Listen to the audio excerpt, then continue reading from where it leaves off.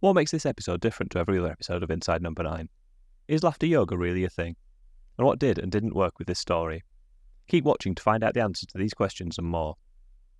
Welcome to Square Eyes, a channel where we recap, review and take a sideways look at your favourite TV programmes. This video will look at the second episode of the 9th series of Inside Number 9. It's called The Trolley Problem. Let's jump straight in. The episode opens in a countryside house at night, in the middle of a raging storm, which sets the scene nicely. In the kitchen of the house, Steve Pemberton's character Blake is making a tea for a soaking wet man called Drew, who is sat at the counter. Blake is fussing over Drew, who gives minimal answers to all his questions. As the conversation unfolds, it becomes clear that Blake found the soggy-looking Drew contemplating his life on a nearby bridge and coaxed him down. This explains the chatter to try and engage him. We then find out that Blake is a therapist, though he studied at an online college, so his qualifications may not be the best. He tries to engage Drew about the problems that led him to the bridge, and finds out that he hasn't sought any help for his issues.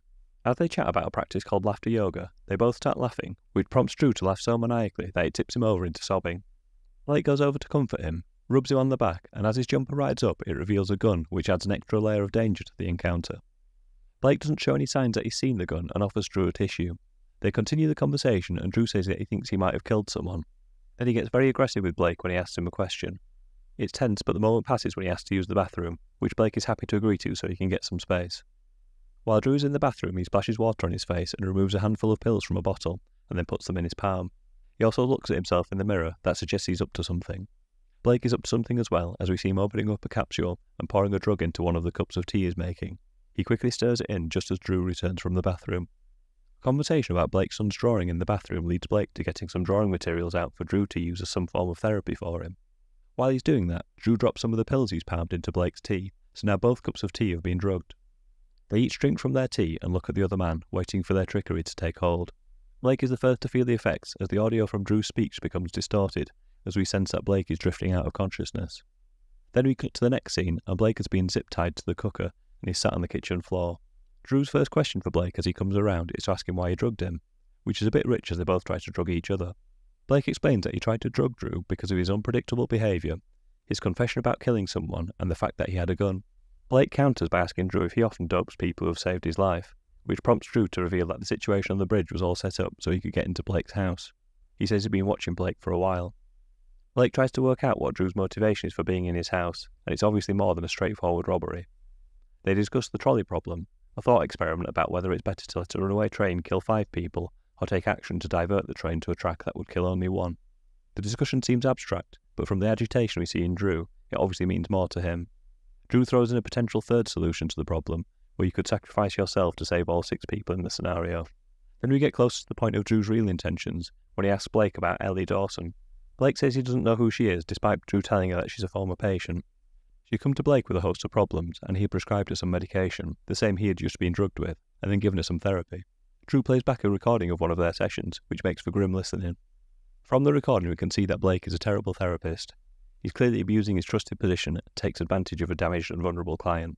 He's thoroughly ashamed of himself to hear the session played back. He tells Drew to turn off the recording and confesses that he does remember Ellie. He had treated her first, then been romantically involved with her before eventually taking out a restraining order on her when she'd become obsessed with him. As Blake is talking through Ellie's situation, he realises that Drew is Ellie's father, which makes sense of why he's come to visit him. Ellie is dead now though, and it's obvious that Drew is racked with guilt and regret about the role he played in her death. Blake is insistent that he had no role in Ellie's death, but Drew quickly asks back if he visited her at the hotel room that she was on the night that she died. Blake had been spotted leaving the hotel shortly before Ellie's body was found, but after she had taken the lethal amount of drugs that killed her. Blake obviously knew that Ellie had taken too much and needed medical help, but left the hotel without raising the alarm, effectively condemning Ellie to death by not taking any action. When Blake says he didn't do anything, he means he didn't kill her, but also by not doing anything, he also didn't stop her from dying as well. Drew describes it as the difference between killing someone and letting them die, which is where the trolley problem comes into this scenario, I suppose. Drew pulls out his gun and demands that Blake makes a full confession about what he did with Ellie. He thinks this will be a way for Ellie to rest in peace, and perhaps for him to have some peace on the matter too. Blake agrees and asks for the zip tie to be cut so he can write his confession. Though once he's been freed, he tells Drew that he knows the gun is a spud gun, so isn't a real threat to him, then stabs him in the thigh with his pen. Blake then escapes to his car outside the house and is seemingly about to drive off, but instead changes his mind. He gets something out of his boot instead. Back in the house, Drew has pulled out the pen, tied up his leg to staunch the bleeding, and is hobbling around in a panic. Then the lights are cut in the house and we hear the sound of breaking glass as the storm continues to rage outside. Blake then enters the house and starts knocking things over onto the floor, making it look like he's interrupted a burglar to justify what he plans to do to Drew with the tyre iron he's got in his hand, so it looks like self-defence. He explained to Drew that he can't have the business with Ellie brought up again because it will ruin his reputation. Just as Blake is about to bring the tyre iron down on Drew, he changes his mind and decides it would be better to take him back to the bridge instead. Many people have walked past him earlier in the evening, so Blake would make it look like Drew had jumped and those witnesses would verify the story. Drew pleads with his life and asks Blake to confess, but he's unrepentant and drags Drew out to the car. Once they're outside, Drew asks Blake to go back to the house to get his coat and also take a look in the pocket on the right side. Blake finds a phone number in the coat pocket, which he rings and his son picks up. He says he's trapped in a box and can't breathe. Drew has trapped him in there and says Blake will come and get him if he does the right thing. Outside, Drew no longer seems scared. He seems calm and in control. Blake rushes outside to plead with Drew for his son's life, to find out his location so he can save him. But Drew has found a can of petrol and is pouring on himself. Before Blake can stop him, Drew lights himself on fire, which means he won't be able to do anything to help Blake's son. With the reflection of the flames flickering in Blake's glasses, the credits roll on one of the most troubling ends to an episode of Inside Number 9. I didn't love this episode in the same way I loved last week's Boo to a Goose. This one was enjoyable and had elements I liked, but enough little quibbles for it not to be one of my favourites. I liked the dramatic setting, the acting was good, and the direction gave it the right sort of feel. Compared to the usual high bar for the series, I think the writing was a little bit undercooked in places, and the references were a little bit forced where they're typically interwoven within the story a lot better. Though I only feel able to be critical about the episode because my expectations are very high based on what's come before. After last week's episode provided a glut of guest acting talent, I like that this episode was pretty much a two-hander, with only Reece, Shearsmith and Steve Pemberton appearing on screen, supported only by the recorded voice of Ellie and Robbie on the phone. I enjoyed watching both actors going through the gears with their characters. Reece Shearsmith's Drew character starts off a broken man on the brink of doing himself in. Then we find out that he's a bereaved father trying to get justice. The balance of power twists against him and he pleads for his life, only for us to learn that he never really cared for his life anyway, and was playing a game all along so he could get a confession out of Blake. Steve Pemberton also showed his range with Blake, as he went from smarmy to sinister, to desperate, to vicious, to psychotic, to even more desperate in the end. Now I'm recapping all the different mood shifts we saw from the two different characters. I can see how I found it a little bit tricky to go along with this story. It felt a bit too much for a 29-minute story to contain so many wild swings and emotion within the two central characters. Had this been a feature-length film, these shifts could have been built up to more steadily, but there just wasn't space for it in this time, and it felt a bit like it was lurching from one thing to another. I think the ending was a very nice visual effect, and while it was quite unsettling to watch, the framing of watching the action unfold to the reflection in Blake's glasses, where you could also get to see Blake's reaction at the same time, was a very nice touch, and it was very impactful. I was less keen on some of the story bits that you felt like you had to really stop thinking about too much for it to all work. I really couldn't understand why Blake would have gone back inside to get Drew's coat, apart from the fact they had to in order to get the slip of paper with the phone number on for the dramatic ending. Equally, it was convenient that there was a can of petrol in the boot of Blake's car for Drew to use, and Blake was probably close enough to have slapped the lighter out of his hand anyway. And regardless of all that, Drew's plan wouldn't have played out in full if Blake had brought down the tyre iron as he seemed like he was going to do earlier in the episode, but Drew just let that situation play out. These are only quite minor quibbles, and I've got more that I could list. I think I only notice this sort of thing when a story hasn't fully absorbed me, so that's the bigger problem really. I'm also not convinced you could say it's a proper trolley problem, as Blake doesn't really know the full details of the choice he's making at the point he makes the decision to kill Drew, as it's only later that he finds out that his son's being trapped.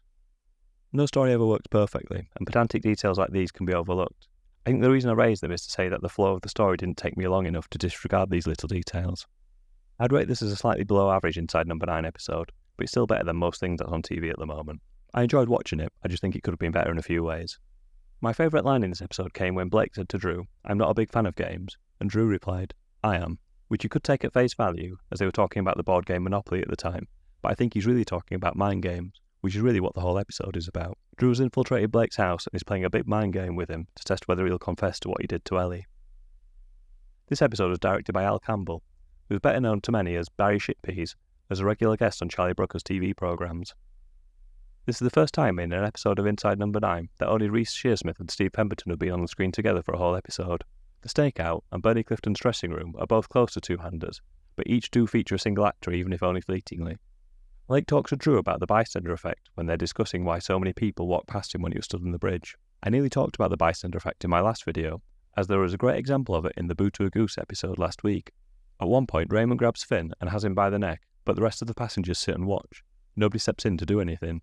With the bystander effect, the more observers there are to something, the less likely it is that someone will take action, because everyone thinks someone else will step up, or so the theory goes. I thought the things that Blake was saying about laughter yoga might be made up, but it is all real.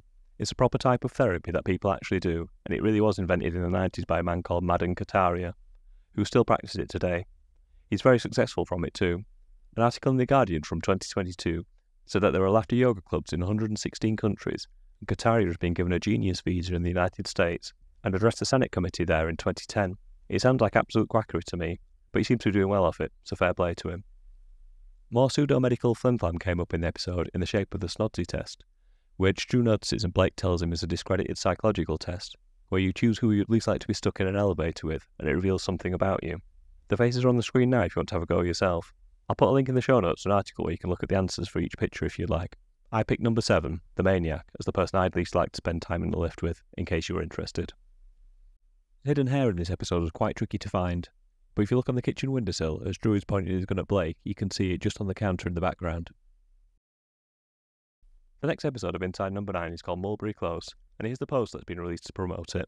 It looks like it's been shot from the perspective of a doorbell camera, and given the poster replicates the old-style neighbourhood watch logo, I suspect interfering neighbours will be a theme of the episode too. Should be a fun one. Thank you for watching this video. I hope you enjoyed it. I'll be back soon with my recap and review for the next episode. If you've enjoyed this video, please subscribe to make sure you don't miss the next one. It helps me to grow the channel, and lets me know that the people watching these videos want me to make more. Goodbye.